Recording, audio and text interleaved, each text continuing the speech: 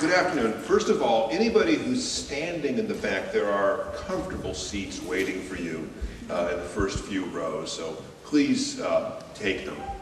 It is a great pleasure to be here today. Tim, I guess you're sort of hiding behind me. Thank you so much for hosting this. It's a great pleasure to be in Tacoma, a city I have not seen for 20 years, and it is a different city today. The health of a community's culture is demonstrated by the number of organizations, the depth of organizations, but one of the real signs is that you have the best of something in the world, or one of the leading institutions of its sort. And that's where we are today, a unique and irreplaceable museum that has grown here and is doing something unlike any other institution in the world. So, congratulations to the board and the patrons of it.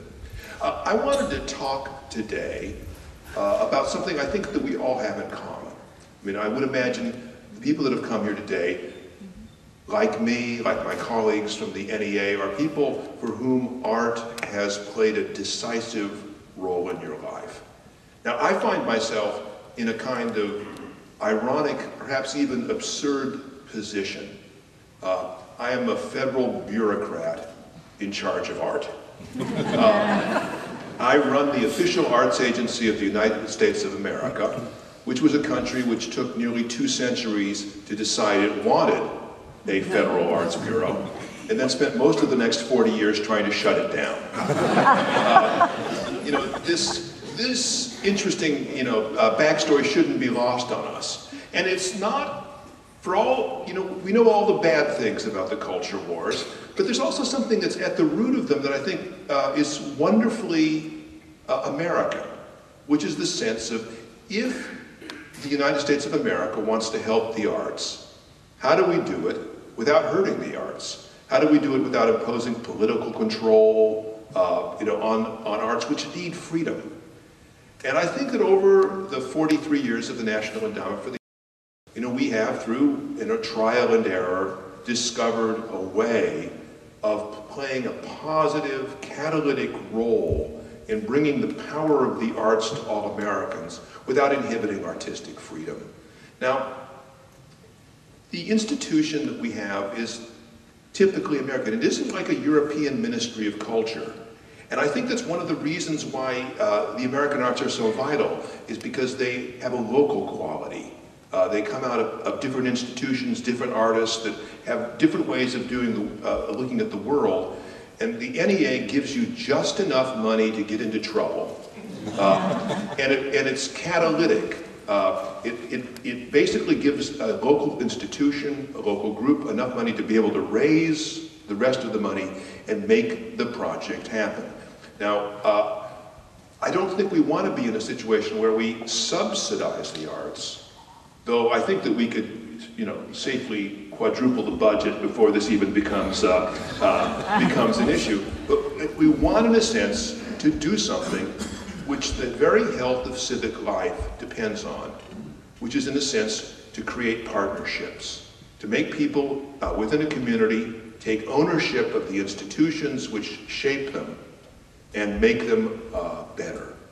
Now, when we're running the endowment, we really have 3 principles. First and foremost is to support excellence.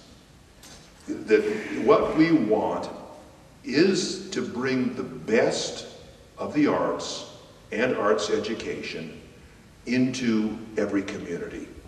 Our second principle is sort of the other side of this, which is that we serve all Americans. I think one of the challenges for the NEA is it was easier to essentially fund institutions that were in established arts centers, but not everybody lived there. And one of the things that we're proudest of is that over the last 6 years, we are now present in every American community. And we have done this without lowering our standards, but by essentially getting to know the country better, traveling across the country, finding these significant institutions that are really everywhere in this country now and supporting them. And the reason that we want excellence, that we believe in democracy, I think is the third principle we have. And this is an odd one. It's an odd one for a federal bureaucrat to talk about. It's a spiritual principle. We believe in the transformative power of art. I don't think there's anybody in this room whose life, in some sense, has not been touched by this.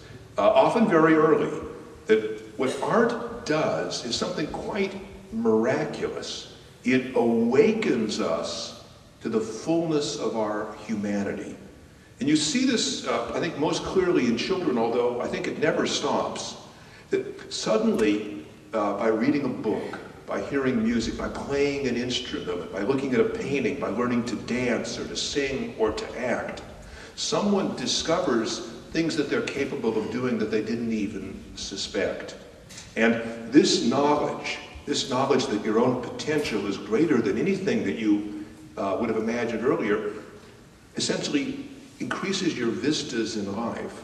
I mean, growing up,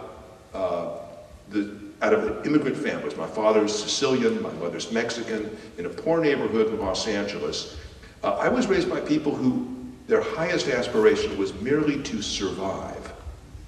But it was through music, through reading, that suddenly I discovered all of these possible futures that I might have, that God bless them both, my parents, my grandparents, never had the luxury of imagining.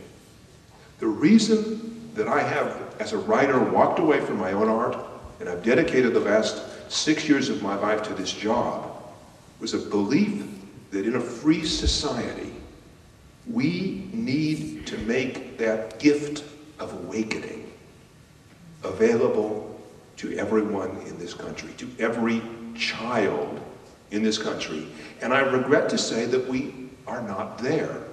The arts education programs have been cut out of most schools, and you see the results of this everywhere. Because we live in a country now where 1 out of every 3 teenagers drops out of school. When they drop out of school, their lives are impoverished because of that. Not just the economic disadvantage that they have, but they will live 6 to 7 years less. We know a very basic fact. If you have art programs in a school, attendance goes up. And as Woody Allen once said, rather memorably, 90% of success is showing up. The older I get, the more I realize that 90% of success is showing up. So what we want to do is to bring this power, because as you awaken the potential of your humanity, what art does is expands it, refines it, educates it, and by understanding yourself better, you gradually begin to understand the world better. Reading a novel which shows you the dailiness of another character's life and their social, physical, economic existence makes you understand that everyone in the world, because since you, in a sense, have awakened your own inner life, you begin to understand that they have inner lives too, as complex as your own.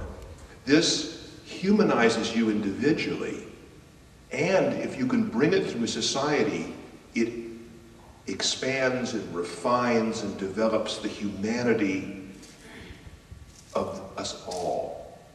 Art not only transforms the lives of individuals, but it transforms the lives of cities, of nations,